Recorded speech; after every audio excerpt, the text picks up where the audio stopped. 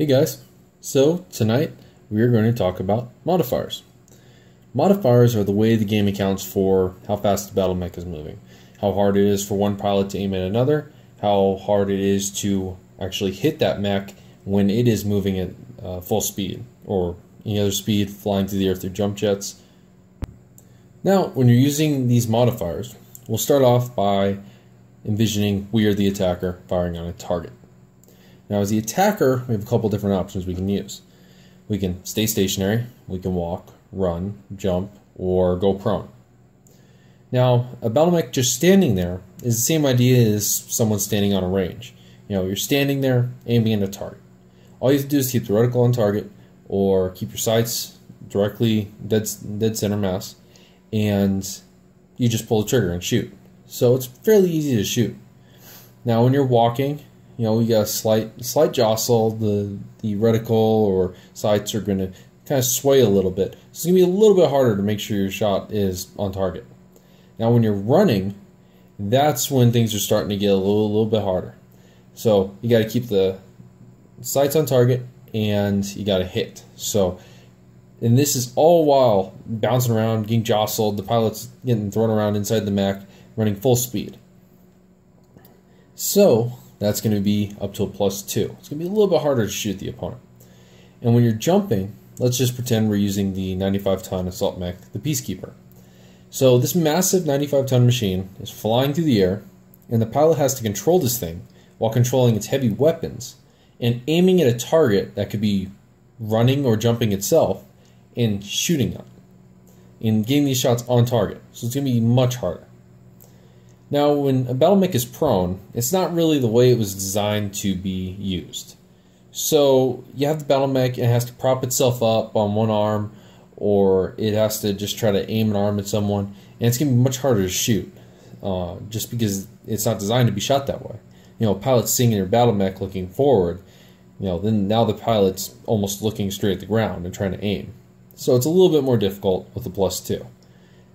So as you're shooting at your target may be doing different things. If your target is just prone, if you are in the hex right next to it, because that target is laying on the ground, it can't really do much to dodge any shots. All you pretty much have to do is aim at it and shoot. So you get a -2. So it's easier to hit. Now, if you're further away, 2, 3, 4 hexes away, or even further, you have a prone mech on the ground, but you have to remember there's going to be micro-terrain and such. Just those small little hills that could possibly catch your rounds before they hit them. So it's going to be a +1 because it's going to be slightly harder to hit the target, especially since it's a smaller target laying on the ground now. Now, a mech is immobile when it's shut down or it's missing its legs. Basically can't move. So you got a mech that can't move, a giant target, and it's going to be much easier to hit. Basically just sitting there. And so next you have just your irregular movement that all mechs are going to be doing most of the game. Now, if a mech is really slow or hasn't moved enough hexes, then they aren't going to get a defensive modifier. So your target's not going to have any movement defense. But once you start getting in the moving, such as 3 to 4 hexes or 5 to 6 hexes, you can start to see how the modifiers go up. So with a +1, your target's kind of walking, just moving around a little bit. At +2, they're starting to pick up speed and run. At 7 to 9 and 10 to 17, you're typically looking at light and medium mechs that are really hauling around the battlefield. So you got this smaller machine running full speed, and it's going to be a little bit harder to hit. Now, you don't really see many mechs that can get up to 18 to 24 or 25 plus hexes. Those are going to be your really light vehicles that I haven't seen much in games myself, but they're out there and some players like to use them. So each mech has these modifiers. Now, a house rule that is often used is to use smaller dice to identify what the modifiers are going to be. So we are going to see how that works out. On the board now, you see the Peacekeeper, the 95-ton assault mech, and you also see little blue and green dice. These dice can be bought at any local gaming store, and you get a whole bunch of them. So if you get to be in a game that has multiple lances of mechs in it, then you're going to need more and more dice to mark the attacker's modifier and the mech's defensive modifier. So the way this works is, and the good thing about this is that when you're waiting for more mechs to move, if you already know exactly what you want to shoot at, you can already start calculating the modifiers out. You know what your target's defensive modifier is going to be. You know what your attacking modifier is going to be. So let's just throw some dice on here so we can see what it looks like. So as we saw before, walking is just a 1 modifier against the attacker. So we're just going to do that. So he's here. 1, 2, 3, 4. So we moved 4 hexes at walking speed. That's a 1. Because from the last video, we discovered that the Peacekeeper is a 4 walking, 6 running, 3 jumping. Now, we also have to look at the Battlemech as though it is a target as well. So, my mech being a target moved 4 hexes. So, if we refer to our sheet, I'll bring this up so everyone can see it.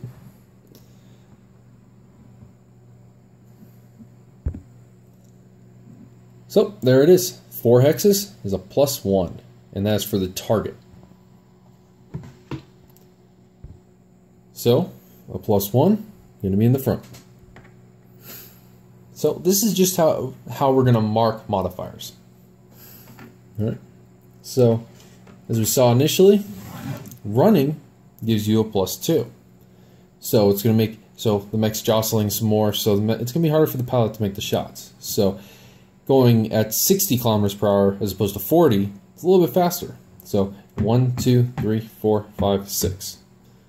So we're going to put a +2. We're going to put a 2 in the back. We're going to put 2 in the front because that is now in the 5 to 6 hex range, or 5 to 6 hex bracket. Next up, we will do a test of jumping. So since this Battlemech has a 3 jump, we can jump in 1, 2, 3. So, now that the 95-ton assault mech is flying through the air, you have a 3 in the back, and that accounts for just the difficulty of keeping this thing under control. Now, when you look at a flying mech, you're going to see, first off, they covered 3 hexes. So 3 hexes gives it a 1, because it's the 3 to 4 bracket. So, now that he's covered 3 hexes, he gets a 1 automatically. And because he's jumping, which is an additional single point, it's now up to 2. Because now, if this mech being a target, is going to be flying through the air. It's going to be so the opposing mech has to aim up in the air and track this guy flying through the air. So it's a little bit harder for the opponent to shoot him while he's in the air. Now we're going to do this as though 2 Battlemechs are fighting each other. So we're going to move the Battlemaster. He's going to be running 6 hexes. 1, 2, 3, 4, 5, 6. So as you see there, he's expended his 6 movement points, but he only covered 5 hexes. The 5 hexes are still good for a 2 defensive modifier, as if he was a target. So we would throw that 2 in the front. And then he ran, so it's also 2 in the back. So next up with Peacekeeper. Peacekeeper's going to engage. So he has a 6 for a run as well. So he's going to go 1, 2, 3, 4, 5, 6. Turn 1 hex side. So he ran for a 2, and he also covered 5 hexes. He covered 5 hexes and turned once, and that expended all 6 of his movement points. So now he's up to a 2 in the front. So now the way this works, from the perspective of the Peacekeeper, he is the attacker.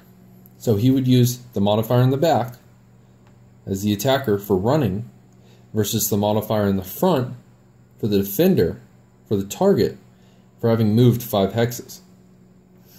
And it's the same exact thing on the way back. The Battlemaster as the attacker was running, so he has that 2 in the back. And the Peacekeeper, having moved 5 hexes, gets a 2 in the front. So for one last recap, when the Peacekeeper is trying to figure out how hard the shots are going to be, he's going to be using the number in the back, the number in the front, and then the Battlemaster shooting at the Peacekeeper is going to use the number in the back of him and the number in front of the Peacekeeper. As a final thought, there's also the ability for other players to watch and add up the numbers as well. If everyone in the group is using the same pilot and gunnery skills, then they can also calculate the numbers out. So that way, if someone just miscalculates and misses a light wood in the way or just doesn't add a number in, guys can be like, hey, hold on 1 second, and then add it all up, and then the player will be like, oh, okay, so that's why I need to roll, so then they can roll for their number. So it's a good way to just make sure everything stays consistent and all the players are getting the right numbers for the rolls that they need. My next video is going to be how to get the to hit roll. So we're going to be using all these modifiers again. I'll show the sheet at the beginning of the next video, and I will see you guys then. Thanks.